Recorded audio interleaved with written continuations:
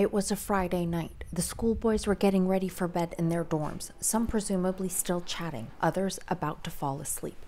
Attackers storm in, shattering any sense of security enjoyed by most school children, of normal that may have existed and that may never exist for these students again.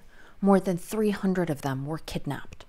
A chilling video released shortly before they were freed claimed to be by the Abu Bakr Shekau-led faction of Boko Haram, and shows one of the schoolboys making a statement clearly under duress and being prompted, surrounded by his classmates looking distraught and covered in dust.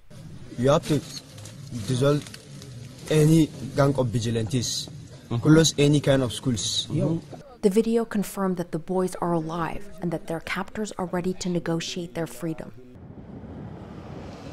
But just hours later, the Nigerian government said the boys were freed with no conditions and that local bandits were responsible. For days, the schoolboys' parents were shocked, heartbroken, terrified. We have seen so much tears. Our hearts are grieving and we don't even know what to do. We have gotten tired of talking. They were expecting the worst. After all, everyone remembers the pain of the families of the Chibok schoolgirls. More than 100 of them still remain missing, nearly 7 years on. Angry protesters took to the streets. Why we are even here today, because we want to tell the federal government that what federal government is doing is not enough. What the federal government is doing is not enough. And Mr. President has failed us.